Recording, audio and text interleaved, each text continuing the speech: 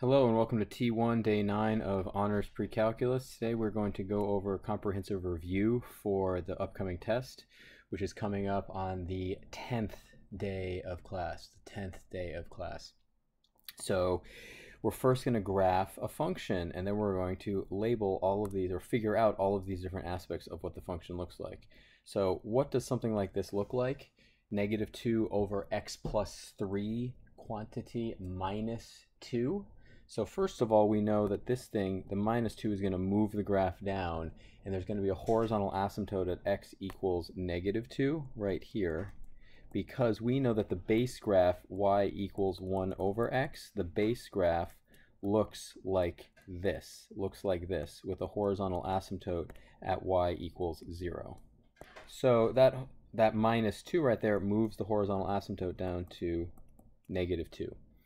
And then what does this right here do, the x plus 3? That moves it 3 to the left. So instead of having a vertical asymptote here at y equals 0, it's going to move it 3 to the left, So that's going to be y equals negative 3 right here. So there are your asymptotes, and it's x equals negative 3. And then that minus 2 flips it over the x-axis, and stretches it. So the general shape we're looking at right here, instead of this black one like this, it gets flipped over the x-axis, so it's flipped over like this, and it's stretched vertically by a factor of 2. So what does the general shape look like? It looks like this, and the general shape looks like this. We'll fill in the exact points as we go on here, but we can start answering these questions. Well, what's the domain? It's everything except for x cannot be equal to negative 3 because there's an infinite discontinuity there. What about the range? Is there anything you can't get for an output? Well, the only thing you can't get for an output is negative 2 right here. There's no way to get y equals negative 2. So in this case, y cannot be negative 2. What about intercepts? Well, the x-intercept is when y is 0, and it's great to start that way. So when y is equal to 0, you have 0 equals negative 2 over x plus 3 minus 2. And then you have 2 is equal to negative 2 over x plus 3. Cross multiply. What do you get? You get 2 times x plus 3 is equal to negative 2. So 2x plus 6 is equal to negative 2. So subtract 6, 2x is equal to negative 8. So x is equal to negative 4. So we had this down here. Let's just move it up a little bit so it crosses at negative 4. So really what this is going to look like, it's going to go up like this, cross at negative 4, and be curved like that. Still a nice curve, but now we know it crosses at, not y equals negative 4. Those are x-intercepts, so the negative 4 is actually right here. We got to move that one over. It's an x-intercept. So it goes up like this. Pretty steep. So now, let's go over to the side here. And if we wanted to do the y-intercept, the y-intercept is when x is 0. So that's f of 0 is equal to negative 2 over 0 plus 3 minus 2. So that's negative 2 over 3 minus 2. So that's negative 2 over 3 minus 6 over 3. I'm just putting it into thirds, so negative 8 over 3. So it's negative 2 and 2/3. So that's really about here. It's pretty steep. So we need to bring this up. So it matches the intercepts right here. It's still the same curve, it's just going through the right points. So that right there is, and I'll change colors here. That point right there is 0, negative 8/3, and that intercept right there is negative 4, 0. Those are the only intercepts. There's no others. Where is it increasing? If you're a bug traveling from left to right, where is it going up? Well, you're going uphill there and here. So you're actually increasing on the entire domain. So how would you say that? You would say it's increasing from negative infinity all the way to left, all the way to negative 3, union with everything after negative 3. Where is it decreasing? Nowhere. It's never going downhill. It's going uphill everywhere. What about continuity? There's an infinite discontinuity, I gotta spell it out, at x equals negative 3. And what about concavity? Where is it smiling? Well, it's smiling here. It's concave up. It's smiling there. So that right there is concave up. So concave up when it's purple is going to be negative infinity to 3. And where is it concave down? That's going to be smiling down like there in the green. So concave up is the purple, and the green is where it's going to be concave down, and that's after. So that's going to be, so that's negative 3 to infinity. What about boundedness? Is there a ceiling to this? Well, there isn't, because it goes infinitely up and it goes infinitely down. So what can you say about boundedness? There are no bounds, which I guess would make a cool t-shirt too, but no bounds. So let's find some intercepts. First, let's find the y-intercept, and remember that's when x is equal to 0. So f of 0 is equal to negative 2, absolute value of 0 minus 5 plus 7, negative 2, absolute value of negative 5 plus 7, negative 2 times 5 plus 7, because that's the absolute value of negative 5, negative 10 plus 7 is negative 3. So the y-intercept in this case is 0, negative 3. What about the x-intercept? The x-intercept is when y is equal to 0. So how can you get this to be true? 0 is equal to negative 2, x minus 5 plus 7. You have to do this in two cases here. You have to break it into two cases. So isolate the absolute value first. Isolate the absolute value first. Negative 7 equals negative 2, absolute value of x minus 5. Negative 7 over 2 is equal to, negative 2 is equal to x, absolute value of x minus 5. If you simplify this a little bit, you end up with 7 over 2 equals the absolute value of x minus 5. This means that x minus 5 has to be 7 over 2 or the opposite of x minus 5 has to equal 7 over 2. Another way to say that too, I like to say it like this, or x minus 5 has to equal negative 7 over 2, because you can either be on the left or right hand side of 0. So what does that mean? X is either equal to 7 over 2 plus 5, or x is either equal to negative 7 over 2 plus 5. And you can simplify those fractions. So the intercepts would be, if you do this out, 7 over 2 is just going to be 3.5, plus 5 is 8.5. And this is negative 3.5 plus 5 is 1.5. So what are our two intercepts going to be? It's going to be 8.5 comma 0 for x-intercept 1, and our second x-intercept is going to be 1.5 comma 0. Those are our two intercepts. Let's work with logs, because I know you love working with logs. So again, the y-intercept is when x is equal to 0. So that's g of 0 is going to be equal to negative 4 log of 2 times 0 plus 1 minus 7. Let's negative 4 log of 1 minus 7. Log of 1 is just 0. This is 0. That is equal to 0. So negative 4 times 0 is 0. So this equals negative 7. So in this case, the y-intercept is 0, negative 7. So what about the x-intercept? Remember, the x-intercept is when y is equal to 0. So therefore, you set the output equal to 0. So 0 is equal to negative 4 log of 2x plus 1 minus 7. So now you just need to take this carefully.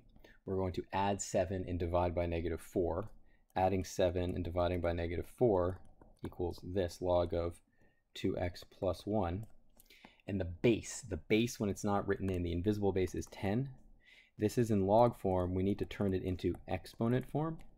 To do that, we start at the base, so it's 10 to that power to the 7 over negative 4, or negative 7 over, equals 2x plus 1. So therefore, 10 to the negative 7 over 4 minus 1 is equal to 2x. So x is equal to 10 to the negative 7 over 4 minus 1 all over 2. This is something, if you wanted a decimal, you need to plug it into your calculator. But in this case, the x-intercept would be 10 negative 7 over 4 minus 1 all over 2, comma 0. That would be the intercept. Yes, I'd like you to write them as points. Remember, when we're graphing the sum of two absolute value functions, we first need to turn it into a piecewise function. We need to turn it into a piecewise function. And we do that by looking at the three zones. What makes x plus 4 0? Well, that makes it 0 at negative 4. And what makes x minus 2 0? That's at 2. So we have three zones here. To the left of negative 4, between these two values, and to the right of these values. And to do the analysis, let's just choose negative 5, 0, and let's say 3. So when you're looking at the absolute value of x plus 4, if you plugged in -5 plus 4 is the absolute value of -1, which is 1. So you have to flip there. There's a flipping that goes on. So for x less than -4, we know that this one right here has got to be negative x plus 4 because we flipped it. We flipped the whole thing. Now, what about the absolute value of x minus 2? If we plug in -5. So if we plug in -5 into that, we get -5 minus 2 is equal to absolute value of -7, which is indeed 7. What did we do there? We had to flip the sign. So again, it's going to be negative x minus 2. So those are the two things you have to do. Both times when x is less than -4, both of these get flipped. Both of them get flipped. And they're glued together, remember, by this minus sign. So 4 will just do this 4x is less than -4. For that, we end up with -x plus 4 minus this thing. So we're subtracting -x minus 2. It's really easy to mess this up. So you end up with -x minus 4 minus, I'm going to distribute this negative first, -x plus 2. And now you distribute this negative here, and you get -x minus 4 plus x minus 2. The x's actually cancel, and you're left with -6. What that tells us, whenever x is less than -4, the output is actually -6. So just to piece this together, this is the first third of this. This is the first third of it. F of x is going to be equal to -6. I'll highlight this here. It's equal to -6 whenever x is less than -4. So now we need to do the same thing for the middle when we plug in 0. Take a look. When we plug in 0 here, it becomes 4, and this becomes -2. So this one's going to flip, and this one's going to stay the same. So what that means, and I'll do this over in the space down to the right here, when x is between 2 and -4, you know that the absolute value of 0 plus 4 equals just the absolute value of 4, which is 4. No flipping, so it's just literally x plus 4. But when you plug in 0 into here, you end up with -2, which does have some flipping. There's a flip that happens there. So therefore, you know that this one's going to be negative, again, the same thing as before, -x minus 2. And we're gluing these together with that minus sign. So these two get glued together with minus sign. So it's x plus 4 minus, again, -x minus 2. You have to be super careful. So it's x plus 4 minus, distribute the negative, -x plus 2. Be very careful. So it's x plus 4 plus x minus 2. So that's 2x plus 2. So that tells us that the output of this is 2x plus 2 when x is less than 2 and greater than -4. And you can choose where you want the equal signs. I'm going to put them here because they do meet up. So again, that's the middle value here. That's the middle value between them. Now what happens if x is 3 or greater? If it's 3 or greater, you plug in 3 right there, you get 7. You plug in 3 right there, 3 minus 2 is 1. So there's no flipping involved. So you just take the positive. There's no flipping. So when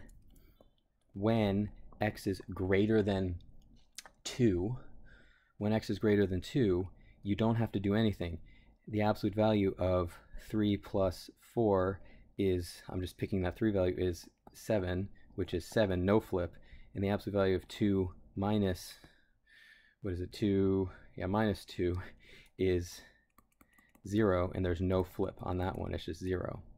So in this case, there's no flipping, so it's going to be x plus 4 minus x minus 2.